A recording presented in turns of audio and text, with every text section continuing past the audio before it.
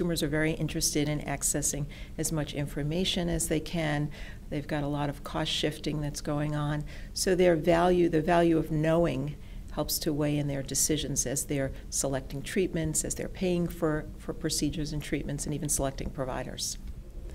I'd add the consumer now is being faced with both information and incentives to change their behavior with regard to accessing care. And I think what's interesting from this survey is that there really is value in patients having information about the state of their conditions and perhaps even diagnoses that they want to get to the bottom of, and they see real value in that.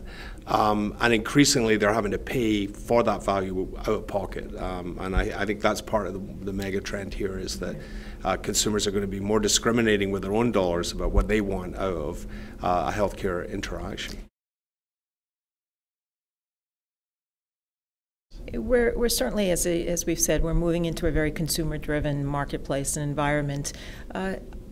The relationship with the consumer becomes very important, the engagement, the ability to communicate with that consumer, that patient, be transparent in regards to cost and procedures, and access becomes very important, and the ability to maintain that relationship will become very important, that customer experience, if you will.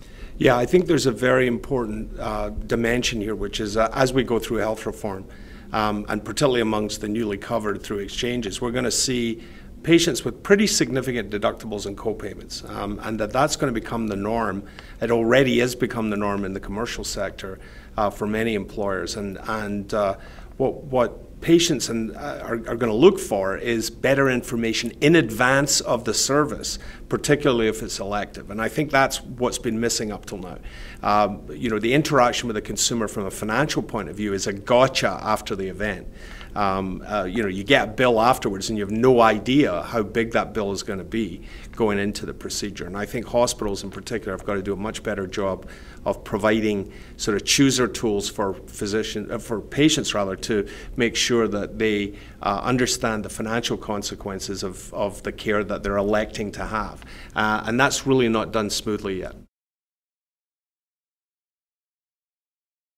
I think the key thing is to make sure that there are tools available to folks in admitting departments and in terms of you know, pre-workup in clinic, for consumers to have the whole experience that they're about to go through, including the financial experience, made transparent to them. I think that's a really important step to help consumers feel more comfortable in their engagement with hospital facilities. Now, obviously, if it's an emergency, there's a completely different set of circumstances, but a lot of procedures, outpatient and inpatient, are elective procedures where patients do have time to consider both the financial and the emotional consequences of this. And I think part of the duty of caregivers is to really engage with consumers more productively in that conversation.